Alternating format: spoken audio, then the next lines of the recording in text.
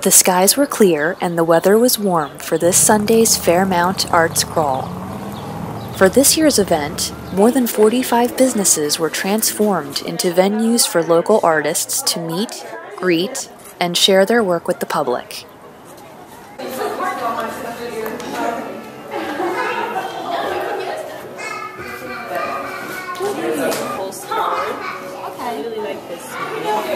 I had the chance to chat with a few artists about their creations and their inspirations as well. Actually, that began with a pencil sketch. I was riding a bus at night back from Fredericksburg, Virginia to Philadelphia. And the bus was kind of cold. And this guy was sitting across from me, and he was just so great. I had to do a sketch of him. So I did the pencil sketch and then decided I would like to make a painting out of this.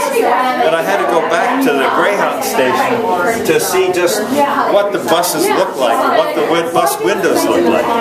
But I got that. I've actually done the Fairmount Arts Crawl back in 2009, and I have friends of mine that live in the area, and I've always liked the energy of the city and the Fairmount area, so when I found out that the Arts Crawl was going to be in Georgia's studio, and I'm a member of FAN, which is the Fairmount Arts Network, and this is actually our first group show. Wannabes I came up with from coming back from a camping trip.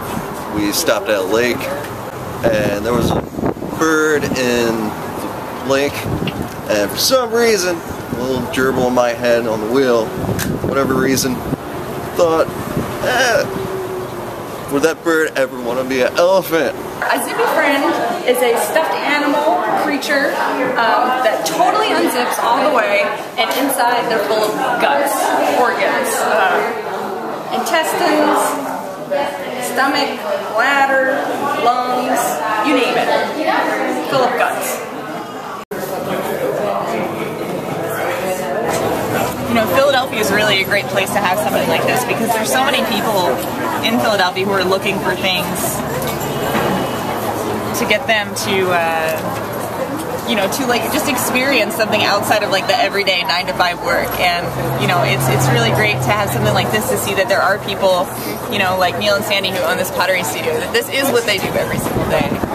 Well, I think that a lot of times art can be a very closed-off world and can be very sort of exclusive, and the gallery feeling is a lot, you know, it's very intimidating and, you know, draws a very specific crowd. So having something like this that's open to the whole neighborhood and that's showing artwork in, you know, alternative spaces rather than just like the white cube of the gallery is more inviting and attracts a different crowd. And I think it's just a more relaxed atmosphere because not only are you showing amongst your neighbors and friends, but also you know, just making connections with people that live in your neighborhood that you've never met before. Right, other artists. Being able to you know, network and connect with other people that you didn't even know lived in Fairmount. But also, I just think it's really chill and a really nice atmosphere. And being born and raised in Fairmount, I just appreciate the fact that I'm able to show in the neighborhood where I grew up.